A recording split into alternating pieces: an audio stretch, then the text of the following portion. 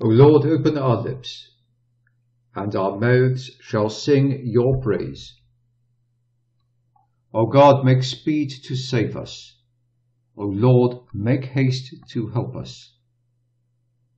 Glory be to the Father, and to the Son, and to the Holy Spirit, as it was in the beginning, is now, and ever shall be, world without end. Amen. Let us praise the Lord. The Lord's name be praised. I believe in one God, the Father Almighty, maker of heaven and earth, of all things visible and invisible. I believe in one Lord Jesus Christ, the only begotten Son of God, born of the Father before all ages, God from God, light from light, true God from true God, begotten, not made, being of one substance with the Father. Through him all things were made. For us men and for our salvation he came down from heaven, and by the Holy Spirit was incarnate of the Virgin Mary, and became man. For our sake he was crucified under Pontius Pilate. He suffered death and was buried, and rose again on the third day in accordance with the Scriptures. He ascended into heaven and is seated at the right hand of the Father. He will come again in glory to judge the living and the dead, and his kingdom will have no end. I believe in the Holy Spirit, the Lord, the giver of life, who proceeds from the Father, who with the Father and the Son is adored and glorified, who has spoken through the prophets. I believe in one holy, Catholic and Apostolic Church. I confess one baptism for the forgiveness of sins, and I look forward to the resurrection of the dead and the life of the world to come. Amen.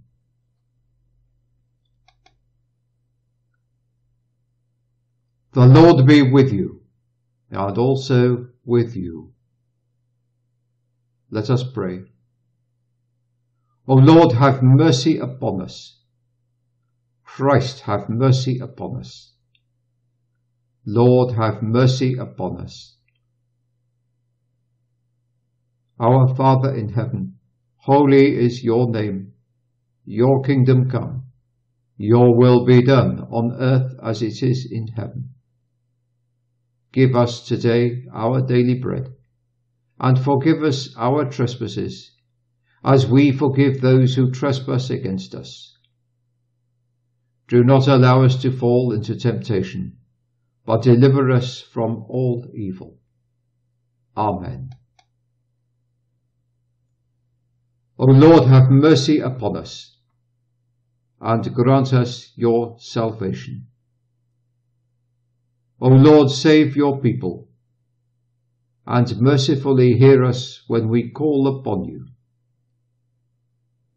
Endue your ministers with righteousness, and make your chosen people joyful. O Lord, save your people, and bless your inheritance. Give peace in our time, O Lord, because there is none other that fights for us but only you, O God. O God, make clean our hearts within us. Do not take the Holy Spirit from us.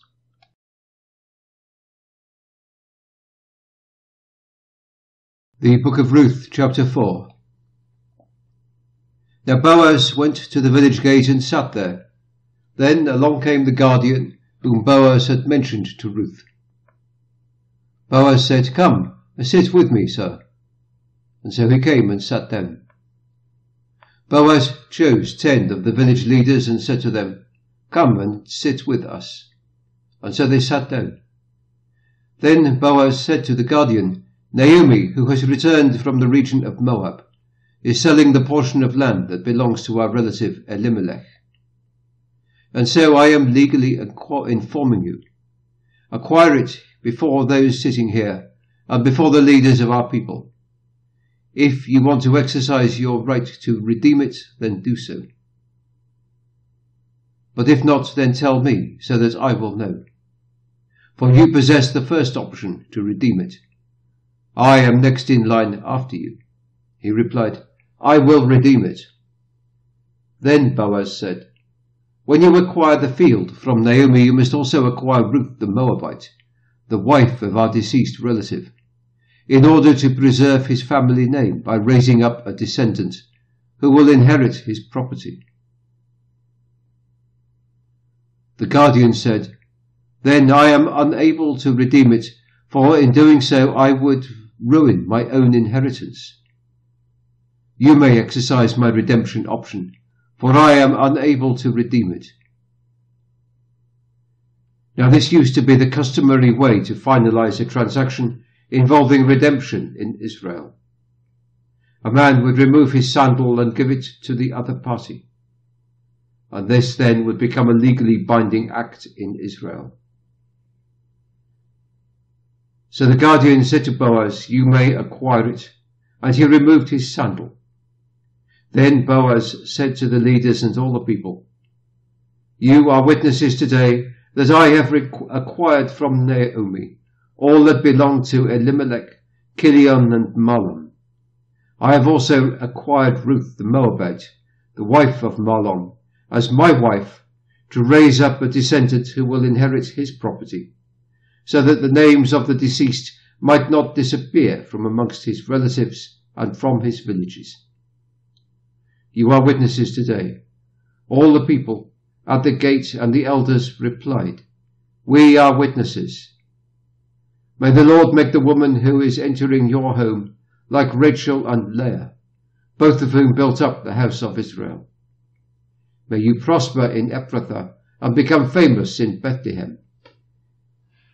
May your family become like the family of Perez, whom Tamar bore to Judah, through the descendants of the Lord, who he gives you by this young woman. And so Boaz married Ruth and had sexual relations with her. The Lord enabled her to conceive, and she gave birth to a son. And the village women said to Naomi, "May the Lord be praised, because he has not left you without a guardian today. May he become famous in Israel. He will encourage you and provide for you when you are old, for your daughter-in-law, who loves you, has given him birth. She is better to you than 7 sons." Naomi took the child and placed him on her lap, and she became his caregiver. The neighbouring women named him, saying, "Our son has been born to Naomi," calling him Obed. And Obed became the father of Jesse, who was the father of David. These are the descendants of Perez. Perez was the father of Hezron, Hezron the father of Ram, Ram the father of Amminadab. Amminadab was the father of Naxon. Naxon was the father of Salmon. Salmon was the father of Boaz, Boaz the father of Obed, Obed the father of Jesse, and Jesse was the father of David. This is the word of the Lord. Thanks be to God.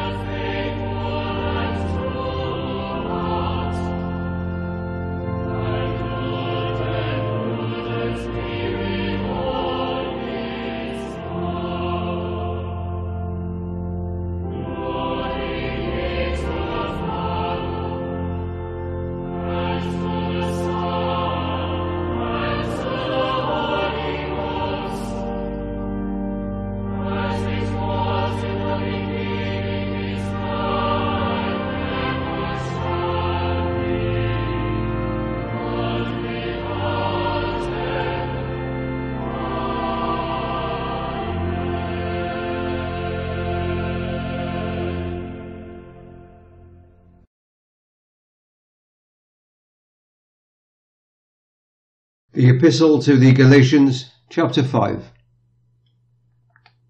You are called to freedom, brothers and sisters.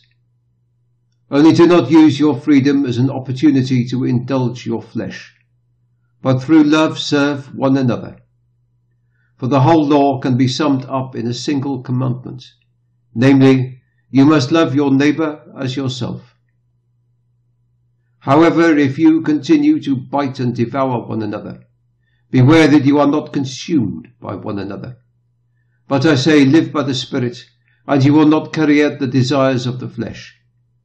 For the flesh has desires that are opposed to the Spirit, and the Spirit has desires that are opposed to the flesh. For these are in opposition to each other, so that you cannot do what you want. But if you are led by the Spirit, you are not under the law. Now the works of the flesh are obvious: sexual immorality, impurity, depravity, idolatry, sorcery, hostility, strife, jealousy, anger, selfish rivalry, dissension, factions, envying, murder, drunkenness, carousing, and other similar things. I am warning you, as I had warned you before. Those who practice such things will not inherit the kingdom of God. But the fruit of the Spirit is love, joy, peace, patience, kindness, goodness, faithfulness, gentleness, and self-control. Against these things there is no law. Now those who belong to Christ have crucified the flesh with its passions and desires. If we live by the Spirit, let us also behave in accordance with the Spirit. Let us not become conceited, provoking one another, being jealous of one another. This is the word of the Lord. Thanks be to God.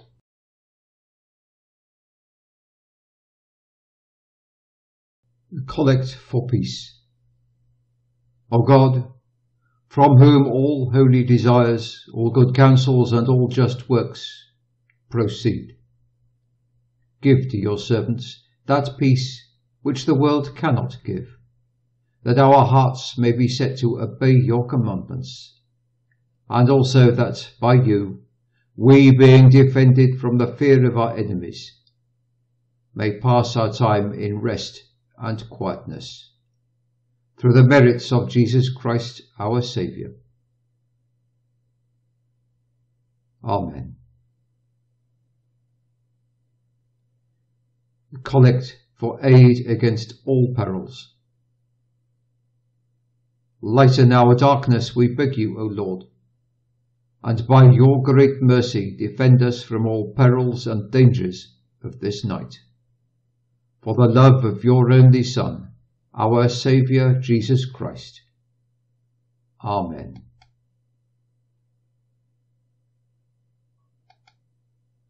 We pray for the work of your faithful servants around the world, Lord. Lord, in your mercy, hear our prayer. May the grace of our Lord Jesus Christ, the love of God, and the fellowship of the Holy Spirit be with us all, tonight and forevermore. Amen.